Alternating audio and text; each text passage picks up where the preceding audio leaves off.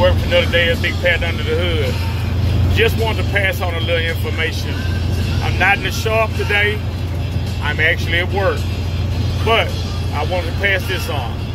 For anybody that has a 350 or 400 transmission and you're considering going to an overdrive transmission, the 700R4 and the 4L60E are dimensionally the same transmissions.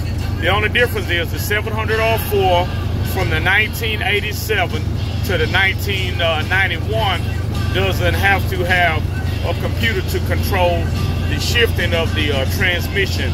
That is controlled by a throttle valve cable, and you can get the transmission to go into overdrive, but while not having a computer.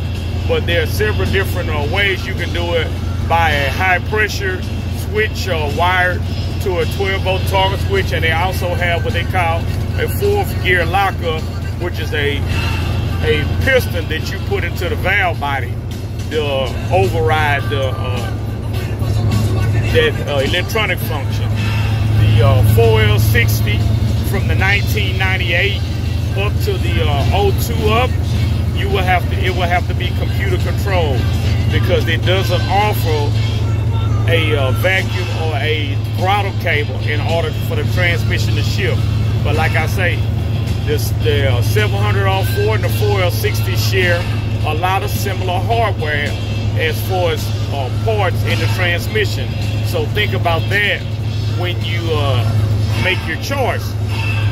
And as far as strength, they're there. The comparison is the same, but you know, the 4L60 is the transmission now that you can get the most parts for, because it is the one that everybody's using as far as behind the LSs and things like that.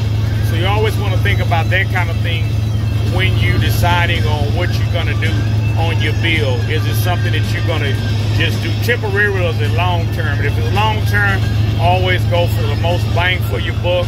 Don't be in a hurry. Buy the best part. Take your time and utilize it, and you enjoy your vehicle that much better. Have a great day. I'll get at you later.